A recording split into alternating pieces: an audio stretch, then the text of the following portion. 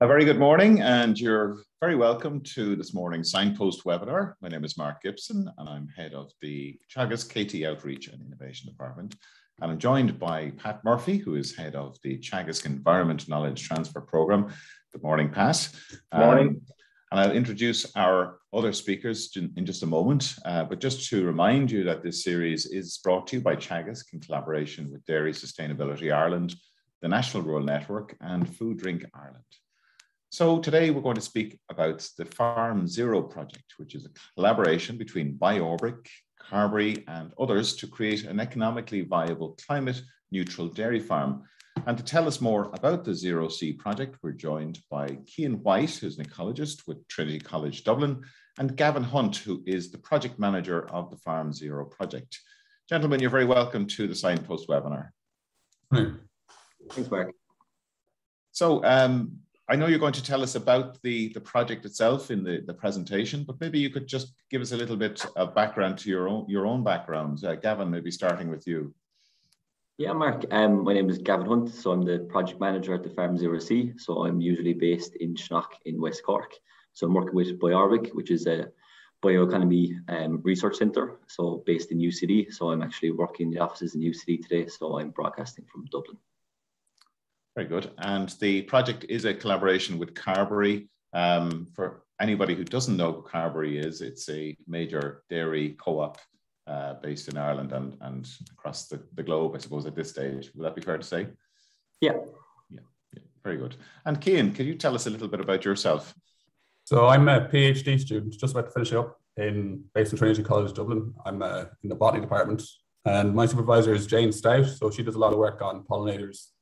She would have set up the All-Ireland Pollinator Plan, and she also has done a lot of work on natural capital accounting. So we're kind of bringing that kind of approach to Farm Zero C, doing a lot of habitat mapping and then trying to build natural capital accounts at the farm scale on these intensive dairy farms to see if they can be integrated into the kind of farming management plans and system.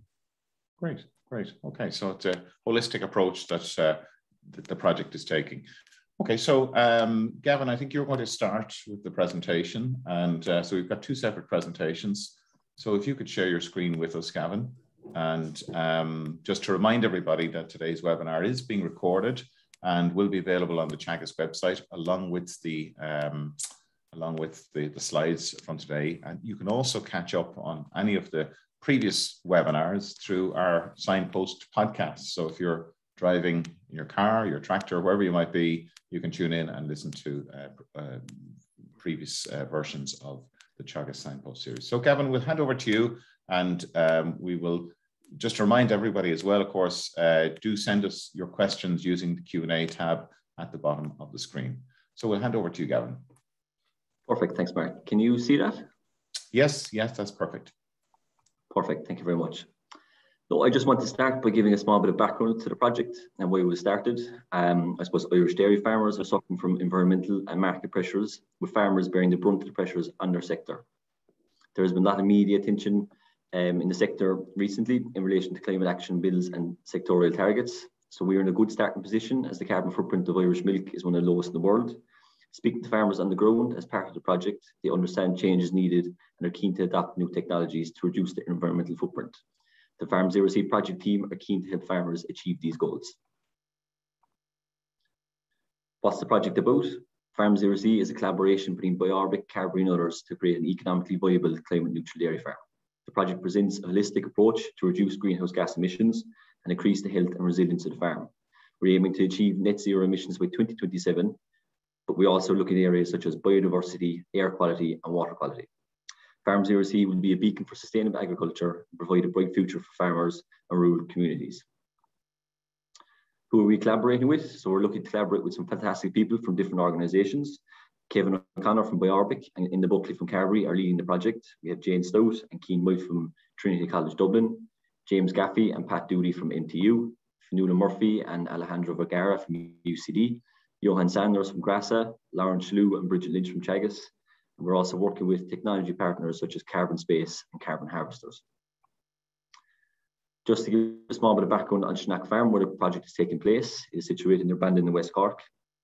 So Shnock Farm is a working dairy farm, making about 250 cows in approximately 250 acres. It was set up in 2011 as part of the joint programme between Teagasc and Carbery and is owned by 4 West Cork co-ops, Bandon, Barrow, Drina and Lissavard. The aim of the joint programme is to demonstrate the design, setup and operation of a large-scale dairy unit and a grass-based system to provide information on the profitability and sustainability of this type of farming system. Schnock is a well-managed, profitable farm, which can be seen in the figures from 2020. So you're looking at a stocking rate of just about a cow to the acre. Grass grown in 2020 was about 13.23 tonnes of dry matter per hectare, utilising nearly 11 tonnes at 10.9. 6-week calving rate 91%, empty rate 9.2%, mean calving date on 19th of February, producing just over 1,100 kgs of milk solids per hectare. So the focus of Schnock Farm has now pivoted as part of the project. We have 6 key pillars in the project. So animal diet and breeding, soil and soil carbon, renewable energy, biodiversity, clover multi-species swards, and life cycle analysis. Looking at the breakdown of our carbon footprint in the farm, about 63% is from animal digestion, 13% coming from manure storage, spreading and grazing, 17% coming from fertilizer use, 5% from forage and feed production, and about 2% from other sources. When we're talking about specific greenhouse gases, similar to all livestock systems, methane is our biggest concern, with about over half our carbon footprint coming from enteric fermentation, and methane from manure storage accounts for approximately 7% of our emissions. Nitrous oxide is the second largest contributor, with emissions coming from spreading fertilizer, slurry management, and grazing livestock. Carbon dioxide is the smallest contributor on the farm, with emissions coming from burning fossil fuels, electricity, and the production of concentrate and fertilizer. Looking at our life cycle analysis, our carbon footprint is displayed in terms of kgs of CO2 equivalents per kg of fat and protein corrected milk. So starting out in 2018, our carbon footprint was 0.95. In 2019, this was reduced to 0.87, and our most recent figure in 2020 is 0.78. So there's been a significant reduction in the carbon footprint since 2018. And if we're looking at the Teagasc models, the average Irish figure is just under 1. Most recent figures are 0.99 kgs of CO2 equivalent per kg of fat and protein corrected milk. So the farm is very efficient, which is credit to farm manager Kevin Ahern and 2IC Alan Murphy. How have we reduced our carbon footprint since 2018? So I'm just going to list some of the greenhouse gas mitigation measures that are implemented on the farm. We are incorporating clover into swards to reduce our chemical nitrogen usage. The aim is to reduce chemical in to an average of about 150 kgs per hectare. We were using low emission slurry spreading on the farm since 2020. So the LESS system is increasing the end fertilizer value of the slurry, allowing us to reduce total chemical in, and is also having the added benefit of reducing ammonia emissions up to 30%. We're using the economic breeding index to improve milk solids production, fertility and health, and to maximize profitability and environmental sustainability. The EBI of the Schnock herd is the top 5% nationally. We're using protected urea since 2020 to reduce greenhouse gas emissions. It has approximately about 71% lower nitrous oxide emissions compared to calcium ammonium nitrate can. Grass management is excellent in the farm, averaging about 14 tonne of dry matter per hectare over the last number of years. And the target covers about 1,400 kgs of dry matter per hectare over the main grazing season and achieved 280 days of grass. A wind turbine was installed in Schnock in 2011 and supplies approximately 30% of the farm's energy requirements. This slide shows our holistic approach that we're taking. So what will we be doing as part of Farm Zero C? As I said, a holistic approach looking at animal and manure emissions, land, soil and import emissions, off-farm social and technological impact, and biodiversity strategies. We're looking at the diet to reduce methane production. So we're working very closely with Lawrence Slew and Moorpark to look at the grass press cake from the biorefinery, multi-species and methane reducing additives. We're aiming to improve animal health through improved management practices and using the EBI to improve the health sub-index of the herd. We're testing slurry amendments to reduce the greenhouse gas from stored slurry. We're also looking at quantifying emissions on the ground and also using satellite imagery. We plan to use stabilised slurry and also have a trial in place on the farm, approximately 0.4 a hectare, with biochar and seaweed to displace fertiliser use. So that's at the early stages. We're using clover and multi-species sward to reduce fertiliser use also. Approximately 10% of the farm is currently in the multi-species mix. We're using, as I mentioned, protected urea to reduce nitrous oxide emissions. We're also looking at alternative protein feeds and looking at ways to create an all-native concentrate to feed the cows in the parlour. We're looking at ways to increase soil carbon sequestration in the farm. Renewable energy is a key pillar in the project. So we're installing solar PV in the roof of the milking parlour to combine with the wind turbine that is already in place. We're also looking at using a grass protein concentrate from the grass biorefinery to reduce intensive import emissions in monogastric diets. Looking at off-farm, we're looking at the demand for climate traceable products. We're looking at developing an innovation blueprint, so a business plan to increase the resilience of farm. And looking at the biodiversity strategies, which Cian will go into in more detail later. So we're looking to increase biodiversity and the creation of a natural capital account. We're also looking at satellite imagery used for habitat mapping. So it's quite a complex site. It kind of just gives an overview of our holistic approach. As you can see from the bottom right, we're looking to achieve neutral or climate neutrality by 2027. There has been a lot of interest in the multi-species ward. So everybody that's visiting the farm wants to see the multi-species ward in action. So I've attached a couple of photos. The first photo on the left is just before the cows go into it. Middle photo, cows grazing it, and photo on the right is the post-grazing residual. So as you can see, there's no issue with cows grazing out, and they're grazing out tight. And approximately 10% of the farm is in this mixture as well. So it's a mixture of chicory, plantain, perennial ryegrass, white clover, and red clover. Soil carbon sequestration is getting a lot of attention in the media recently. So I just have a short slide explaining what we're doing in Shannock. So we're monitoring and verifying soil carbon sequestration will take us further to improve negative emissions on the farm. Soil carbon sequestration is not part of the IPCC framework at the moment. So we need to prove what we're sequestering in Shannock. So how we will measure sequestration, we need to analyse satellite data from Shannock. We need to monitor soil carbon stocks through soil sampling. We need to quantify real-time greenhouse gas fluxes and meteorological variables using a sea flux tower. So it's going to be quite difficult and it will take time to verify the amount of carbon sequestered in the soil. So we have established a Shannock baseline and we now mitigate, sample and sense so we can work towards certification of carbon sequestration on farms. Such an approach will also drive organic practices to increase the soil carbon sequestration rate. So just my last slide, just a conclusion. So we're placing the farm at the centre of the solution. So we're hoping to build the solution foundation that can be rolled out rapidly to farmers. The aim is to transform agriculture and provide a bright future for farmers and rural communities. We want to exceed EU targets for 2030 and 2050. And Farm Zero C will be a beacon for sustainable agriculture globally. I might just hand over to you now, Cian. Thanks, Gavin. So we'll just get you set up there, Cian. And just to remind everybody while Cian is setting up there that next week is Bioeconomy Week Ireland, and today's presentation and next week's presentation are part of the series of activities taking place as part of Bioeconomy Ireland Week. So we'll share some more details with you about that next week or after Cian's presentation. So Cian, we'll hand over to you. Thanks, Mark. So I'm going to talk much more about the kind of biodiversity piece of the project. Gavin's given an overview of the whole structure. There's a lot going on in the project, but I'm just going to talk specifically today about farmland habitat mapping and how that kind of fits in with what we're doing on the ground in Shannock on our 10 replicator farms. There's also a natural capital piece to the work package I'm in. So we're trying to create natural capital accounts at the farm scale. I'm not going to talk about that today, but if you want more an idea of what natural capital is and how we might create natural capital accounts at the farm scale, my supervisor, Jane Stout, gave a presentation to this Signpost series last year. So I'd recommend checking that out. Then we've actually created accounts, probably by next year, maybe next year and a half. I can come back and talk about it probably then, but we haven't made a huge amount of progress on that yet. So today I'm going to talk about farmland habitat mapping. And I'm going to want to first of all give you context for kind of at the EU policy level, what's going on there. There's a lot of movement because there's this EU Green Deal has kind of come in the last year or two. And so with the EU Green Deal, there's a whole load of policies that are kind of coming in that are changing how farmland or kind of just biodiversity and kind of agri-environment schemes are changing at the European level.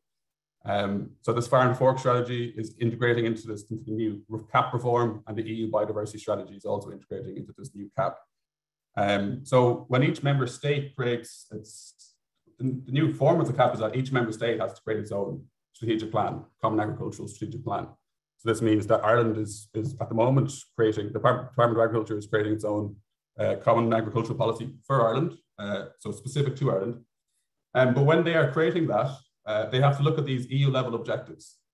So the specific objectives around the CAP, but then there's these new EU Green Deal objectives that the Department of Agriculture have to look at and then integrate into their own strategic plan for Ireland. So these Green Deal objectives come from this farm to fork strategy and this EU biodiversity strategy.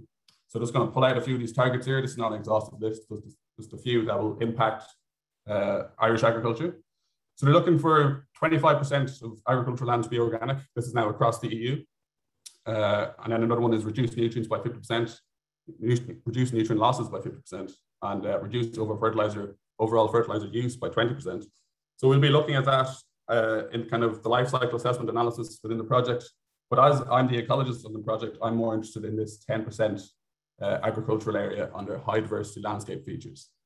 And so, you know, that's when I talk to farmers about these new EU Green Deal targets, and specifically about this 10% habitat area, they ask me, like, why is this happening? That seems like quite an onerous task, especially if it's implemented at the farm scale. So I just want to give the background to why the EU biodiversity strategy has this 10% target, and then why it's been implemented into the common agricultural policy currently. So the reason it's in this biodiversity strategy is because, well, the EU biodiversity strategy is a response to the EU's State of Nature report, 2020 State of Nature report. And that report wasn't so encouraging. This is the kind of map of the kind of most valuable habitats across the EU. These are the Natura 2000 habitats, the Habitats Directive habitats.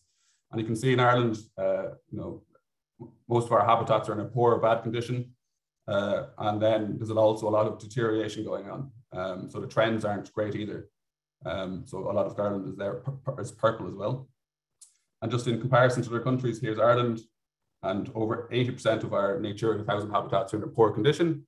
And unfortunately, agriculture is the most frequently reported pressure for habitats and species. And the reason for this is two things. There's abandonment. So at either end of the intensification scale, there's an issue. There's abandonment of grasslands. So you can imagine if a lot of the farmers in the Burren were to stop managing their kind of extensive pastures, they'd lose a lot of that really species-rich habitat. And that would be an issue. That would be a loss of important habitat. And then at the other end is this intensification where you lose kind of natural grasslands and a lot of landscape features within an intensive, say, a dairying system. So these two either ends of the spectrum are what are contributing to kind of biodiversity decline.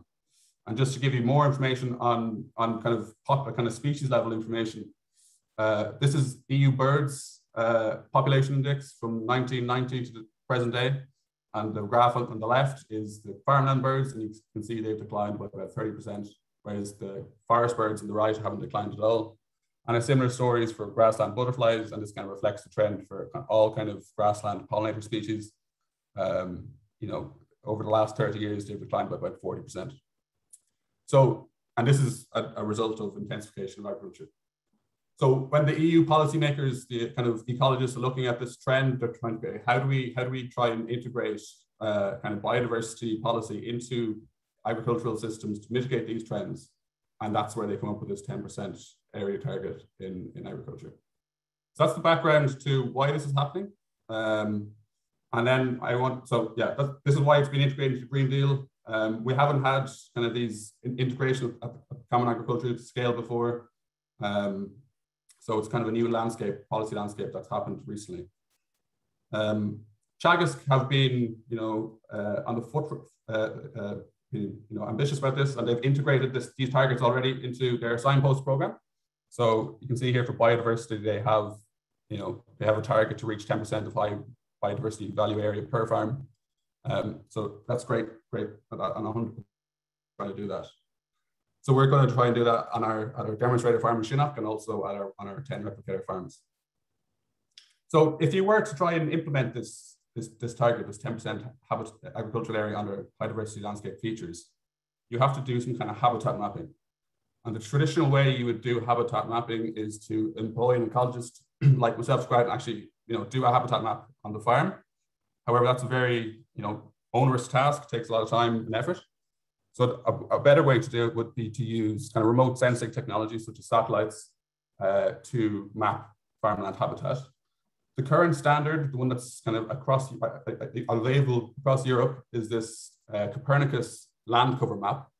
And it's not very useful. So this is Shinnock Farm, and you can see it's just mostly agricultural land, and it picks out a few buildings. So we can't use this to measure this 10% agricultural area under high diversity landscape features. And Ireland have not yet opted to use satellite-based ways to measure capital implementation, and it's largely because the satellites just weren't capable yet of picking up these kind of features during the last CAP formation. But that's changed, and it's changing recently because of new technologies and new satellites being released. So what is possible? Well, this is what happens when I go out and actually survey Shinnock on the ground. So this is the habitat map of Shinnock, and you can really see all the different habitat types and the hedgerows and different forestry areas. It's just much more resolved. You can actually measure what is the percentage area of habitat on the farm. So with Farm Zero C, what we're going to do is just take 4 or 5 different satellites available through the European Space Agency and apply machine learning techniques to try and create habitat maps and can compare them to the on-the-ground habitat maps that we've gone out and actually mapped on the farm. So it's a kind of compare and contrast technique. What is the cost-benefit analysis to? How much would it cost to actually implement this kind of satellite-based habitat mapping system? Is it possible to use habitat maps to measure this 10% target is the question we're trying to answer. So that's kind of the first task within the project that I will be doing.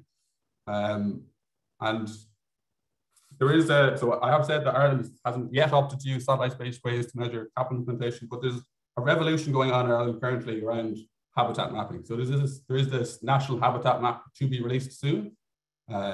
There's a whole working group created around this, and it's to be released in the next few months, and it looks very good. Like they're picking out improved grassland, scrub, tree lines, even semi-natural grassland within a field, and hedgerows. So this is obviously very useful. This is going to be a revolution, genuinely, in habitat mapping in Ireland. So this could serve as the baseline for what is the farm scale habitat cover. However, the issue is that it's only, the reference year for this data is 2018. So what happened was the OSI employed aerial imagery. So they flew a plane around the whole country imaging it at high resolution.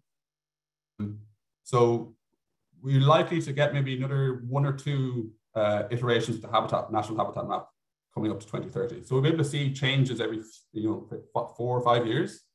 And is that enough to actually monitor progress towards this 10% target?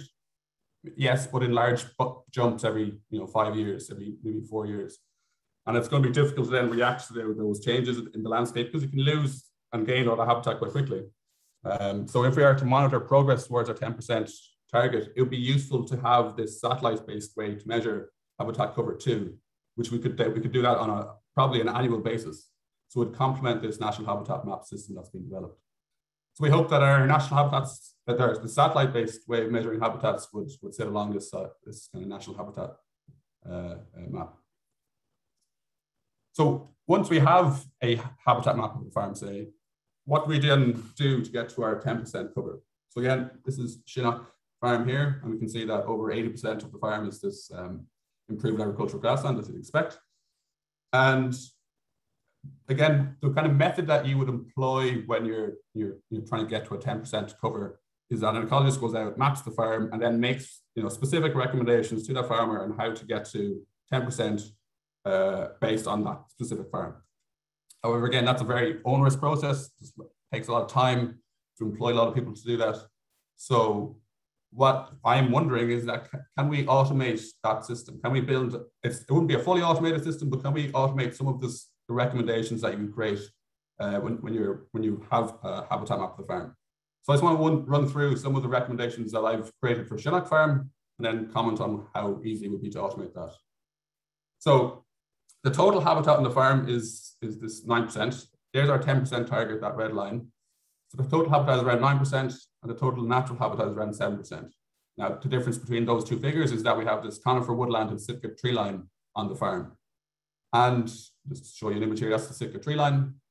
And these kind of conifer woodlands are very easy to pick out using satellite imagery. The kind of coniferous leaves, you can pick them out very easily using infrared satellite imagery. So if we detect, these kind of non-native species on dairy farms, it could be an easy automated recommendation to, okay, when those trees, when you either cut them down or they fall over naturally, replace them with natural forest, and then that can be included in your high diversity landscape feature cover. So that will count toward the 10% target. So that's pretty easily automatable recommendation. And then there's the natural grassland category, so 0.4% currently on the farm. And a lot of the farm has these kind of mown lawn areas. So in front of the parlor, see Alejandro here is standing on the mown lawn. And if we can detect these lawn areas using the national habitat map images, again, that's a pretty easily automatable recommendation, is to allow some of that mown lawn area to become some kind of natural wildflower meadow, or just let it grow into semi-natural grassland. And again, you're not compromising on production of the dairy farm specifically. So this is all these measures so far are not compromising on the dairy system. So you try and look for win-win scenarios.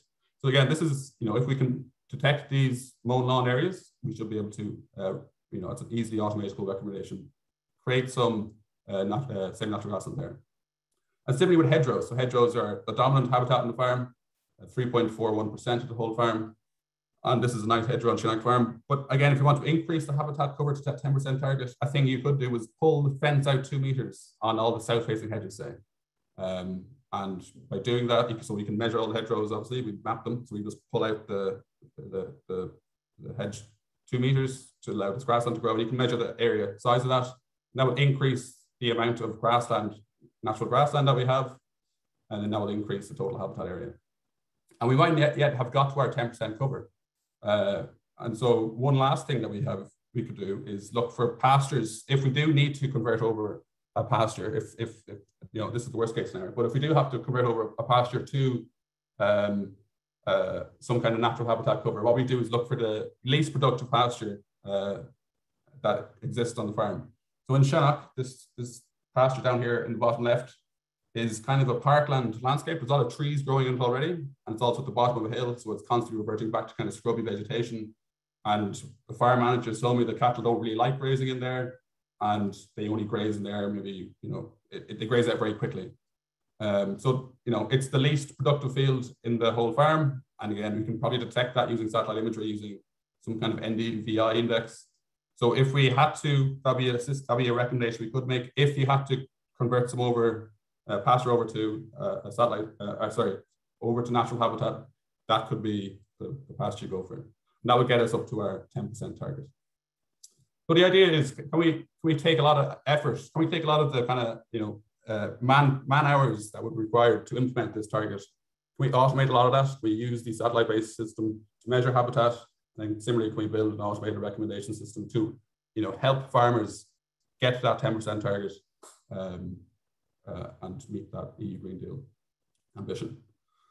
And there's a whole piece about monitoring progress there. So we could use kind of images to monitor progress, like farmers take images of the bits of land that they've converted over to make sure that actually has happened. So that's a summary. There's a huge amount of EU policy moving at the moment because of this EU Green Deal. That's been translated into Irish policy. In response to that, Farm0C is creating this satellite-based farmland mapping system. We're going to trial it. We're going to test how useful it is in Irish context. And similarly, once we have, we then automate a bit of that recommendation system to take a lot of the kind of donkey work out of trying to reach that target. So, any questions? I'd be happy to take. Thank you very much, Cian. You give it a very good context to the whole project as well, because as you know, yes, there are, I suppose we are in a biodiversity emergency, as has been described, and climate emergency. So these responses are really important. Just if I could start with you, Cian, and maybe Gavin, if you could join us also. Maybe I did switch off your video, Kevin, so it might have been having problems accessing it there. And Pat, we'll get Pat back as well, just to make sure that we have everybody. So Cian, yes, just in terms of the habitat quality, I didn't see mention of that in your presentation. It is largely a quantitative assessment of habitat. Surely there are differences there between a tree line of Sitka or conifers versus native woodland, or and just to follow on to that, then, is there any difference in terms of having a cluster of habitat as opposed to little different pieces of habitat scattered around a farm? Yeah, so good question. So the Sitka tree line would be just a different habitat, really. That wouldn't count towards the high diversity landscape feature. So that doesn't really come into the quality of a habitat so much. It's just a different habitat category, really. So if you talk about habitat quality, you could be talking about a hedgerows with lots of different, a hedgerow with 2 meters high with a lot of and it's full with different layers to it. So it's got the grassland layer, it's got the scrub layer, maybe some trees too. That's a high quality hedgerow versus one with many gaps in it, and doesn't have those layers of vegetation. So that is something that we're absolutely looking at. The quality of a hedgerow of all habitats matters massively. We are going to try. There's a whole piece on habitat quality. I didn't talk about it there. We're going to try and measure, habitat quality as much as we can, again, remotely. Is there measures that we can correlate, some satellite-based measures that correlate with habitat quality? You would guess that a lot of measures would correlate with just kind of the size and age of a hedgerow. So if that hedgehow's been there a long time, it's going to be more biodiverse than one that's been just there recently. And if it's wider, that's going to be a good indicator of quality too, compared to a much thinner hedgerow. So these are some measures that we can measure remotely. We won't be able to get down to species level just using remote measures, but it's possible that, and this is something that I would love to really look into, if we have a system where a farmer can take a picture of a hedgerow and then upload that to a system, can we use some kind of analysis to look at the various different hedgerow that are shown in that picture to have some kind of quality assessment coming out of that? So that's something that's in the project we're going to look at, and there's possibility that down the road, like the new iPhone has this LiDAR assessment on it. They have a LiDAR measure on it, so you could go and a farmer could walk down a hedgerow and take a 3D kind of image using this LiDAR of a hedgerow. And that's a huge amount of information contained in that that we could analyze and get quality metrics out of. So I think I want to look at that in terms definitely for the habitat quality of hedgerows, because they're such a dominant feature in the Irish landscape.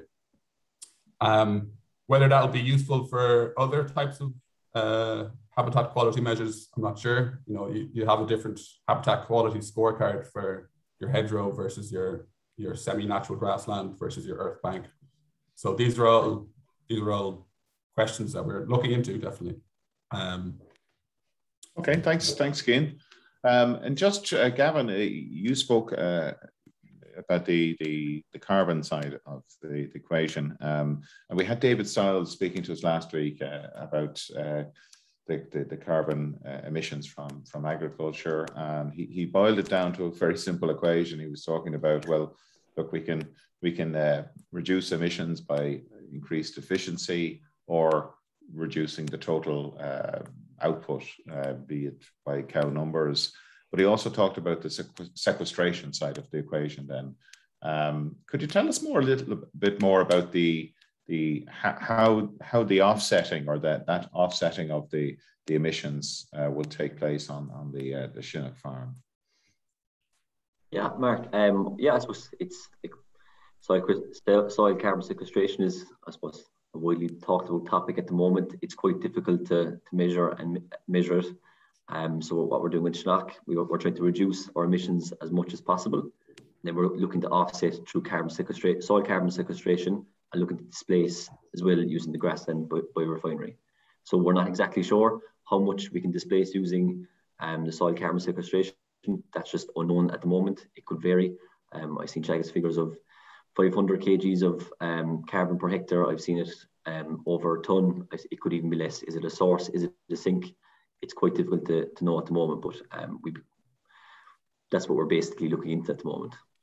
And are you factoring that into your projections around? Correct. Yes. So we're factoring that in order to displace it and to get the climate neutrality by 2027. We're going to have to look at soil carbon sequestration. Yes. Okay. So I'm just looking at that graph you have there. So 2027, you're looking at neutrality there. So the emissions then, could you just remind me what those emissions will be offset by then? What would those emissions be offset by? What will be the emissions from the farm? What will be the key offsets then for any residual emissions from the farm? It will be soil carbon sequestration and the use of the grassland biorefinery to displace soy production. Okay, very good. I'm conscious we have a lot of questions coming in here, a lot of interest in this particular project. So, Pat, we probably should skip straight to the questions. Yeah, no, I suppose that one of the key questions coming in, it relates to the methane element, and a comment kind of indicating that you haven't given a vision as to how you're going to pull down or mitigate that piece. Yeah, I suppose that's the biggest challenge for livestock systems. I mentioned in my presentation that we're looking at methane reducing additives. So Lawrence Lewis part of the project as well. So he's currently doing trials. There's some very promising methane additives out there. I know there's Asparagopsis, the red seaweed, is probably the most interesting out there. They're seeing reductions of up to 80 to 90% in indoor systems abroad. So the likes of New Zealand, Australia, America. So there's trials being carried out on that.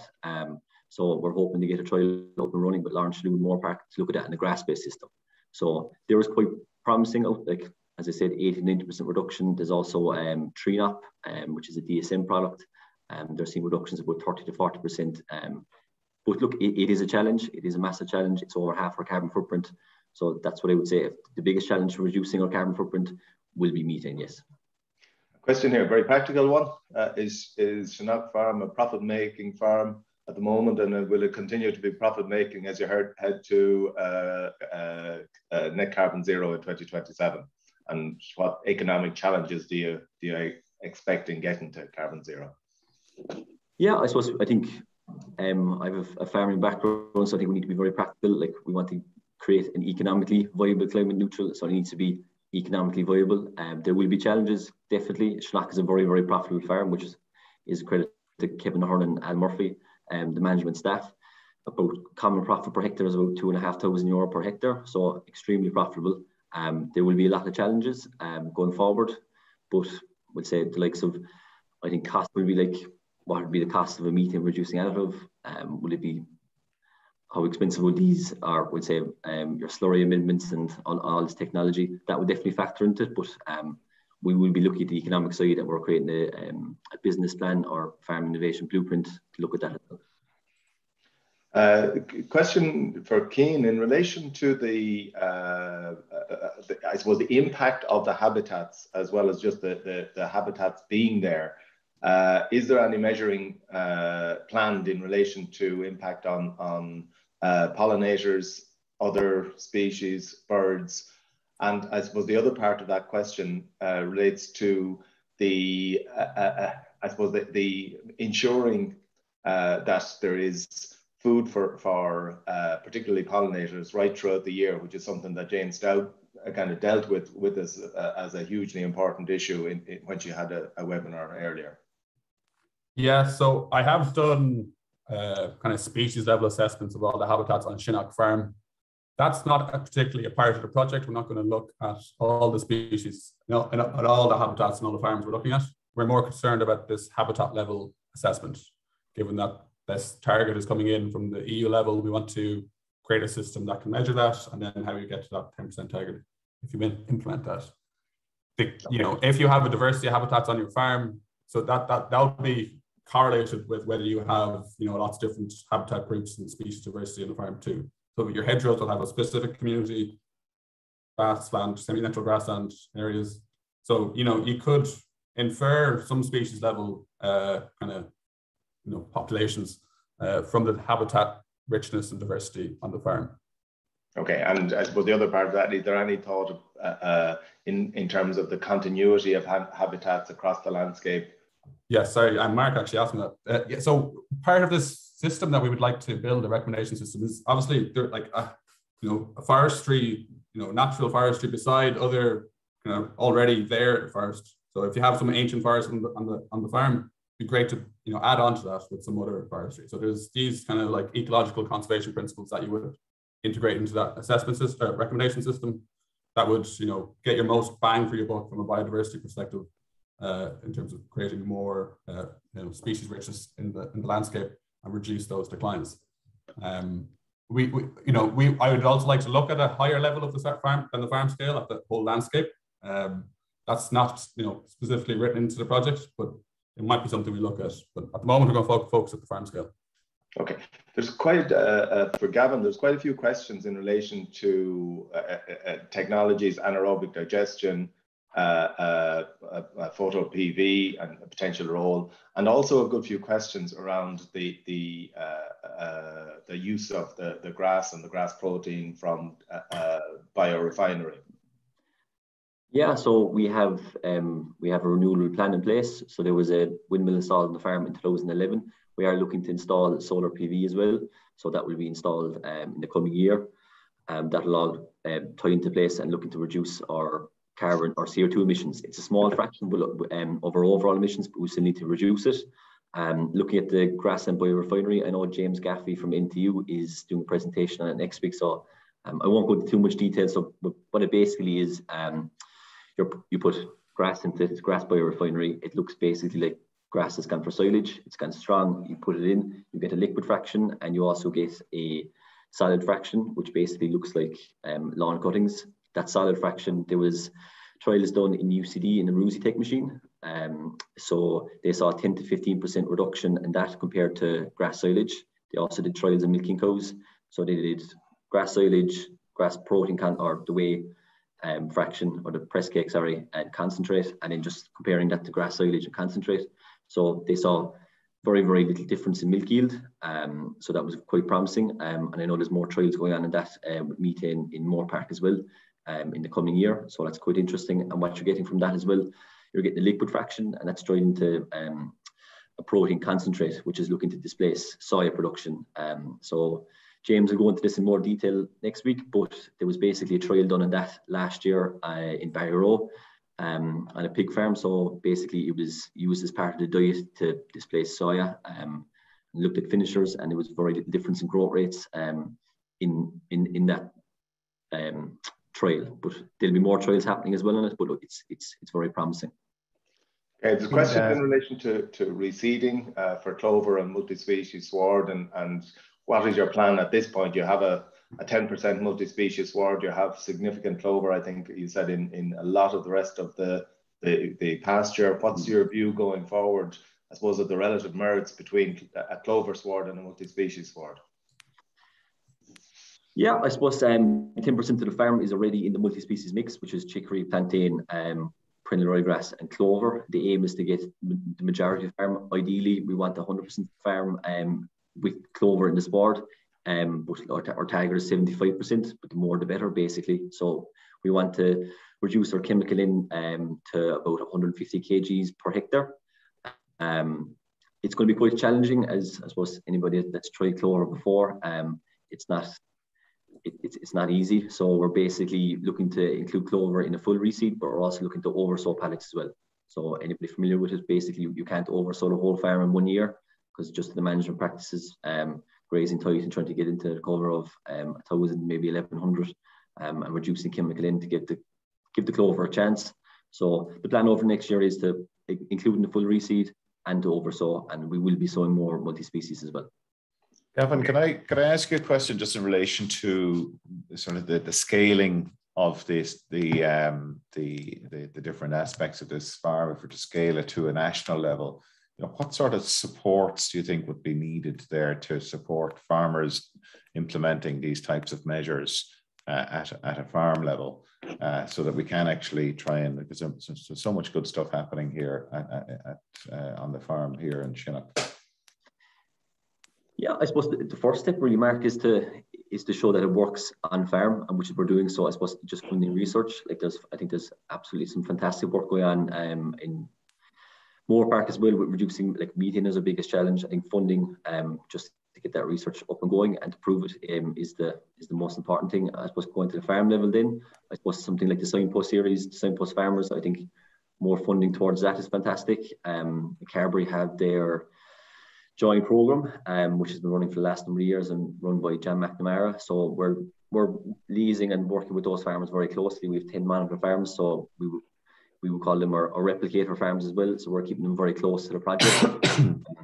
And so I think for farmers, coming from a farming background, I think if they can see it's working, I think investment in that, if they can see it's working on farm level and demonstration farms in Shannock, I think that's yes, the way forward in my belief. But look, I suppose as Keane was mentioning with the biodiversity and increase of biodiversity, like we are in a biodiversity crisis, I suppose increased payments and I suppose you might elaborate on that as well, Keane, with policy and. Yeah, I'd like to. Yeah, so when you talk to farmers on the ground, one of the really perverse policies kind of on the ground is that when a farmer converts a bit of land over to some biodiversity from a productive pasture, is that they lose basic farm payment. So that's you're penalising farmers to get to that 10% at the moment. With the current CAP reform, there is a chance for Ireland to pay farmers. There's a in the eco schemes, there's a policy that you can pay farmers to have natural habitat on the farm. So I'd love to see a policy where, if to get that 10% target, you pay for that that biodiversity land. So you convert whatever land is converted over from the basic farm payments from the productive land to the biodiversity land. You don't lose out in the basic farm payment, or even you're maybe paid a little bit more than the basic farm payment for that biodiversity land. So that would really get rid of the kind of perverse policy incentives at the moment, and I think would lead to a lot more uptake of this 10% target. Could I just ask Gavin there? I've met some farmers over the years, and they feel they're the ones that are becoming the endangered species at times. Are you looking at the sort of broader sustainability aspects of the farm in terms of the social sustainability? I mean, is it going to be practical for a 1 or 2 person operation to implement all of these measures? And what are the impacts of this? Like the zero in 2027, what will the profitability of the farm look like? Given, okay, efficiency is going to bring us so far, but then there are going to be other measures. Then I presume you're looking at the value streams coming from those other aspects that you've talked about. But I'm just interested in the kind of the social sustainability and even boiling it down to farmer well-being and so forth. Yeah, it does. Look, I suppose that's why we're taking a holistic approach, looking at it, and it does need to be, and I suppose we need to stay grounded. This needs to be practical. It's no point going down a very expensive route or going down something that's not practical, because it needs to be implemented by farmers and farmers on the ground. I suppose just look at the social sustainability side of it. Like Shannock Farm is it's a very, very well-run farm. Just from like a labour point of view, there's no point going into too much. We don't want to draw too much work on farmers either. And I suppose we'll be demonstrating this as we go forward as well. The holistic approach is looking at biodiversity, it's looking at water quality, it's looking at air quality, and I suppose stuff like labour is going to be factored into. But it does, I suppose, at the end of the day, it needs to support farm families basically. But so the farm itself is managed by a team, is that right? It's correct. So there's 2 full-time neighbours, Kevin Ahern and Alan Murphy. Okay, very good, very good. I won't interject too much more, because I know there's lots of questions coming through here, so we've only a few minutes left. So I suppose a question there in relation to trying to our actions to try and reduce losses of nitrogen to water. Is there anything going on in the farm to try and minimize losses? Yeah, so we're at the early stages of this. I suppose we're working very closely with Aoife Feeney in Carberry, who's the asset advisor. So she did an asset assessment on the farm, and she basically created an asset report, and those actions were taken on board and they were delivered. I suppose very, very practical things as well. There is a weather station above in Shannock, so there's that gives us soil temperatures. just simple stuff like look at the soil temperature of that station, not spreading fertilizer when the grass isn't growing, look at the soil temperature, look at the forecast, we're looking at low emission slurry spreading, we're looking to reduce our chemical in as well. There will be, as part of the signpost, so, just to say that Shannock is also a signpost farm. So as part of that, they're doing a law pro study as well. So we're looking at areas, this will give us a more in-depth analysis, and we'll be able to see where the possible areas are a risk of runoff. And so I think Keane, we were kind of chatting about that actually last week about that, and maybe possibly looking into that more. I suppose we're at the very early stages, but looking into more, maybe planting or pulling out the hedgerows a bit more in those areas, and after looking at that study. Yeah, just comment on that briefly. For phosphorus runoff, you can use these kind of habitat features to try and mitigate, can close the gaps, the kind of runoff areas. For nitrogen, it's harder because it goes out into groundwater. But we will be using like the pollution impact potential maps that EP produced, and we actually might try and model those at a farm scale to give more actionable insights to farmers, particularly around using hedgerows or other landscape features to mitigate runoff for phosphorus. Nitrogen is much more about kind of source reduction than trying to actually trap it in kind of habitats. There's a question here saying you've at this stage had quite a number of farmers coming in around the place and talking to them, and just to try and get a sense of some of the technologies and issues that they seem to be willing to go with, or that they're pushing back against, and some insight into that maybe, Gavin. Yeah, look, I suppose we're at the very, very early stages of the project. I think there has been a lot of farmers out, and there's been a lot of discussion groups out. I think the general consensus, it's very, very positive. Farmers are willing to change. They're willing to adapt this technology. They just want to see it in place. And again, as I said, it needs to be practical. And I suppose we need to keep that in the back of our mind. I suppose, again, I'm from a farming background, and I always think in the back of my head, if I couldn't take this back to my own farm or my uncle's farm, it's not going to work. So I think they've been very positive to all of them. Obviously, there's going to be a small bit of feedback and questions on some of the aspects, but as a general overview, it's quite positive. From when I was out on the replicator farm, slurry spreading was a very popular technology.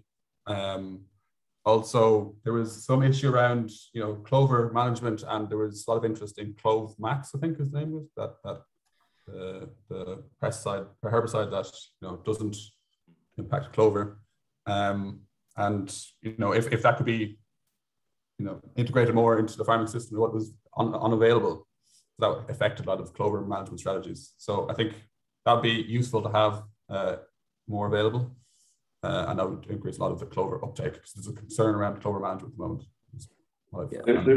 There's a question in here, kind of alluding to an impression there that the pressure is coming entirely on farmers to resolve this issue, and to what extent are others within the value chain doing their bit, and how has that been reflected in this project and other things that you're seeing?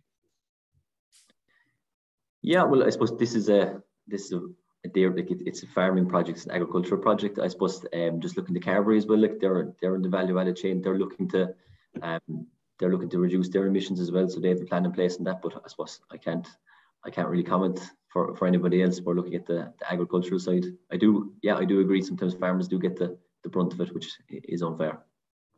Yeah, I would love to see. Sorry, just a question in relation to the ammonia side of things, because that is another big issue for Ireland.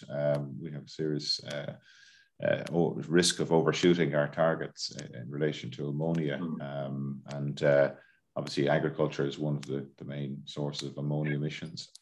Have you measures in place to address that, or do you see a zero ammonia situation arising on the farmers? Is that a target within the project? We're looking to reduce ammonia emissions. It's quite difficult to monitor ammonia emissions on an individual farm basis. So simple technologies like, I suppose, protected urea compared to standard urea. So protected urea has a lower ammonia emission factor as well. Low emission slurry spreading, less ammonia off that as well. we're looking at, I suppose we have a trial in place this year that's looking at reducing methane from stored slurry. So we're also possibly looking at the potential to measure the ammonia emissions off that as well and see if we could reduce that. But we are reducing our ammonia emissions, but that we'll have to look into further in the future as well. Because there is, I know there's always a risk when we look at all of the key areas of, you know, soil quality, water quality, climate, that there's a risk of pollution swapping, you know, that you'll chase after one particular target and the others suffer as a result. In terms of water quality, what sort of measures are you implementing on the farm? Or is that part? Yeah, I suppose I've probably mentioned a couple of those, just like some very, very simple practical things that Keane mentioned as well about your hedgerows and spreading fertilizer, a small bit of common sense, looking at the weather station, if you would say that. I suppose monitoring water quality in the farm, we're looking at that as well. It's quite difficult to measure water quality on the farm, so we're looking at the possibility of biosimilars, possibility of suction cups, but we just need to be practical as well. But yeah. Sorry, no, I'd missed that now. Apologies if you had covered that already. Okay, pass. A question in relation to, I suppose, two elements of soil. One is your overall soil fertility and the stats in relation to where your soil fertility is at. And the second one in relation to the measurement of the organic matter in your soils. Where are they at and where do you hope to get them to over a period? Yeah, I suppose that's managed by John McNamara and Kevin Hurd, so I don't actually have those figures, but the soil fertility status is quite good in the farm, but I don't have the exact figures behind it. Looking at that as well, the soil organic matter, we don't have a target, we have a baseline. What those figures are off the top of my head, I don't know. But we'll be looking to, the plan is to measure, looking at soil carbon over the next couple of years. We're doing the 0 to 10 to 20, 20 to 30 centimetres sampling for carbon over the next couple of years. But what the baseline is exactly, I don't have those figures off the top of my head, unfortunately. And other than, I suppose, in the system, as you move towards more carbon neutrality, there's certain costs are increasing, like dramatic increases in fertilizer costs at the moment. Is the overall objective to reduce, maintain, or see slight increases in the cost of production of milk?